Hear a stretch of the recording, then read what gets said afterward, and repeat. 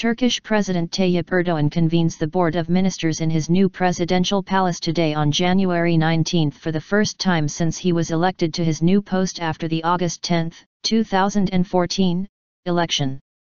This is not the first time in Turkish history that a president has called the cabinet for a meeting. It is a constitutional authority after all, but all other examples were either times of serious international crisis, like the meeting called for the Iraq War by Turgut Özal, or by invitation of the Prime Minister, again in times of a major crisis, like Prime Minister Bülent Ecevit's invitation of Süleyman Demirel as the president at the time. Today is different. Erdoğan said during his election campaign that he would be actively involved in government affairs, something constitutional but out of political tradition in the country. It was not Prime Minister Ahmet Davutoğlu, who was handpicked by Erdoğan as his successor, who invited him to chair the cabinet, and not in the Prime Ministry building, but it was Davutoğlu who accepted the circumstance that it would be Erdoğan who ruled the country.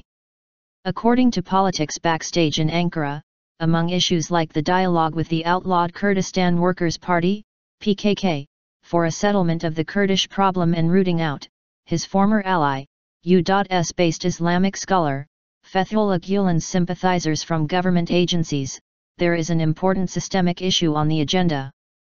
Erdoğan wants to set new ground rules for president-government relations. He has been establishing a sort of executive coordination mechanism within the presidency for months. The coordinators will be expected to work as links between the president and government ministers on issues from foreign policy to the economy, from national security to social policies. It is possible that such a cabinet above the cabinet may not trigger a major crisis with a prime minister like Davutoğlu who is obedient to Erdoğan, but it might be a recipe for one if and when the president and the prime minister come from different parties. Erdoğan has been designing this de facto semi-presidential system, even without the need to change the constitution, thanks to Davutoğlu that it could only work if the ruling Justice and Development Party, AK Party, stays in power as long as it can.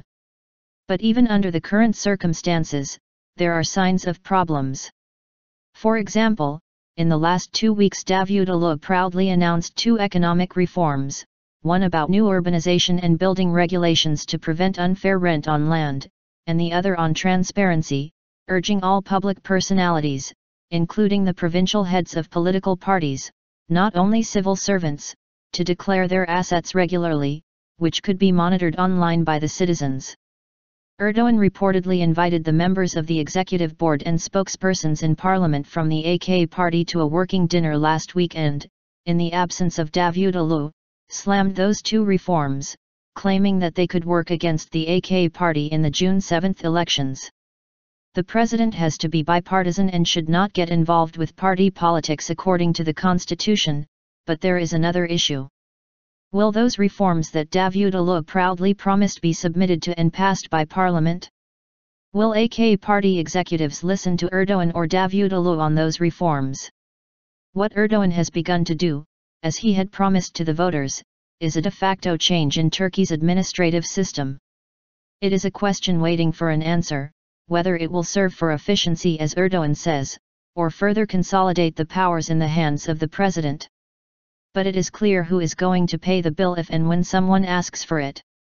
According to the Constitution, the President has no responsibility in the executive body, all the responsibility goes on the shoulders of the Board of Ministers, including the Prime Minister.